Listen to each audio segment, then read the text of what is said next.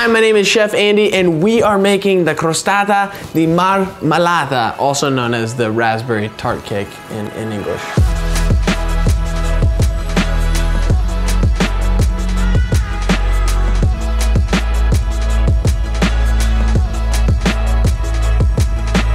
My nonna, she used to make this for me when I was a little boy. It's one of my favorite all-around desserts. I don't know a single person who just doesn't like this thing. It is incredible. If you want more incredible recipes, make sure one to subscribe to our food movement and turn on those post notifications so you can get updated when we come out with those beautiful recipes. Anyways, let's just get started with this thing. Okay, so you're gonna wanna get a nice beautiful bowl like so, okay? Then we're gonna use 2 cups and 1/4 of all-purpose flour. We're just gonna throw this right in our nice bowl, okay?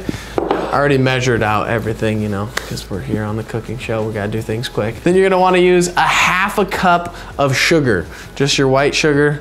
We're gonna sprinkle that right in with our flour. Next, we're gonna add our salt. You're just gonna get 1/2 teaspoon of regular salt. Now remember, we're baking, and when you're baking, you wanna do things precise. So make sure that you follow this recipe super precise. Okay, we're gonna mix this all inside, mix it around, make sure it's all there. Boom, perfect. Put that to the side. Now I'm gonna take 6.75 ounces of butter, and I'm gonna cut up this butter because we're gonna mix it in the flour, and it's just gonna make it easier to make, easier to smush up in our flour. So we're just gonna cut it up into small little pieces. Now this is gonna be the base of our torta. This is gonna be, I guess, our dough or our pasta in Italian. If you're new to the channel, we make episodes every single day. So one, welcome, and I hope you enjoy this and watch many, many more videos. Also, I'm curious, how do you guys like these episodes so far? Are you loving the cooking show? Are you making these recipes?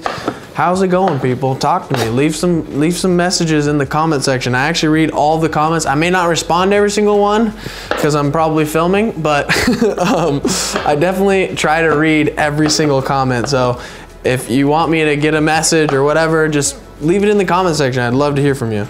That looks pretty chopped up to me. Take our butter, put it into our bowl. Now I'm gonna take my little smasher thing. This is like, a lot of people use this for like mashed potatoes and stuff. And we're just gonna massage this, smash this in. And we want it to be like a crummy texture. Really just work this in like you love it, people. Massage it in. It's looking nice and crummy. Look at this here, come take a look, come take a look. Look at the texture, look at that beauty. Wow, this kind of looks like Parmesan cheese actually, but the opposite. Okay, cool, so that's great. Now we're gonna head over here and we're gonna take some of our farm fresh eggs. These are fresh eggs from our farm here in Seattle. Look how beautiful these look.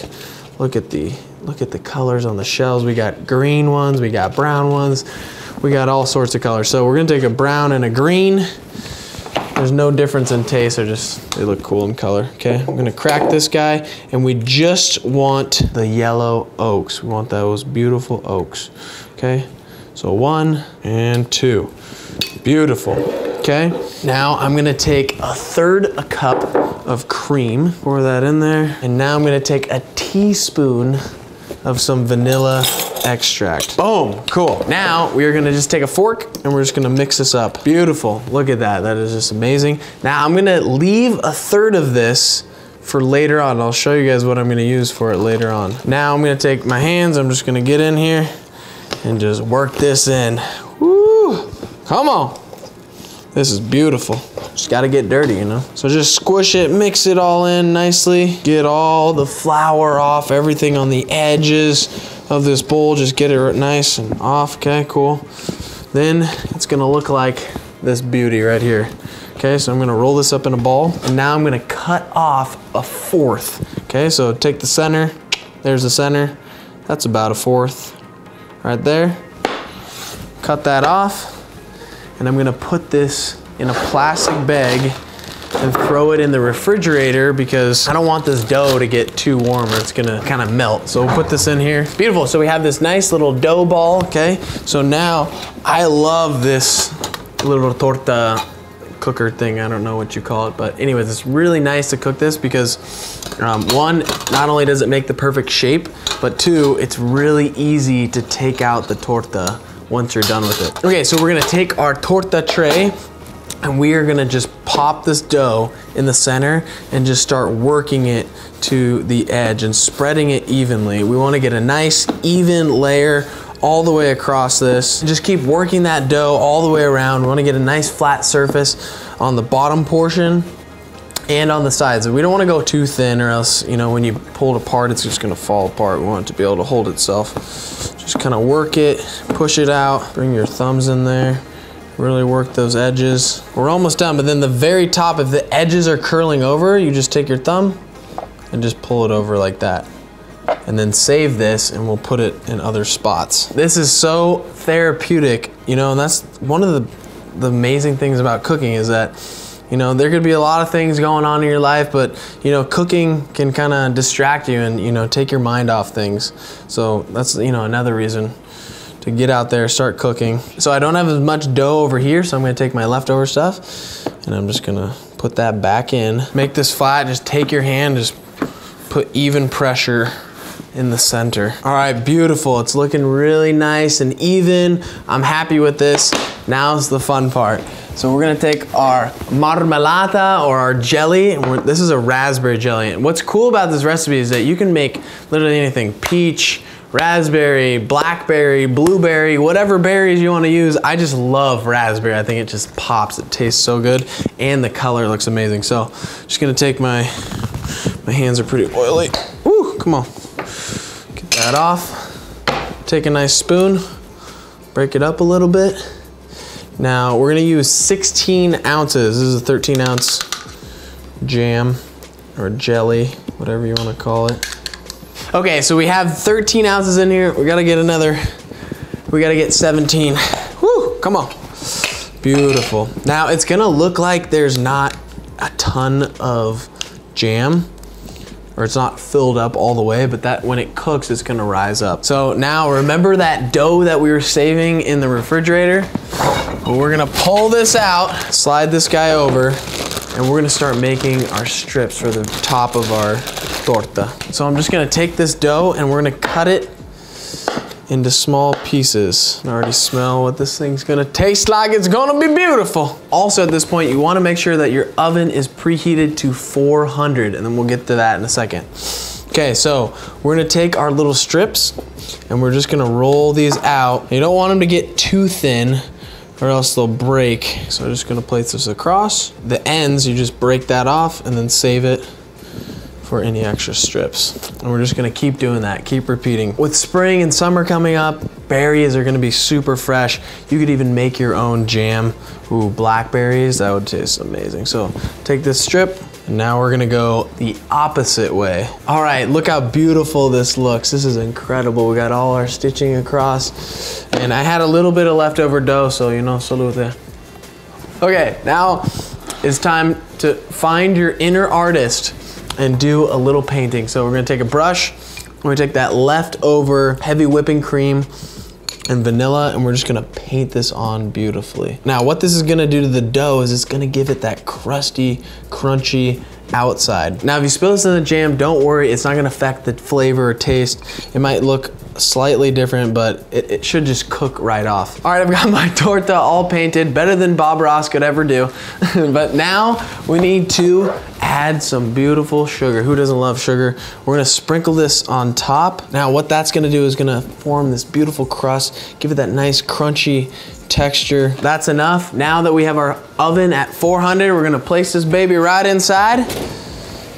Whew.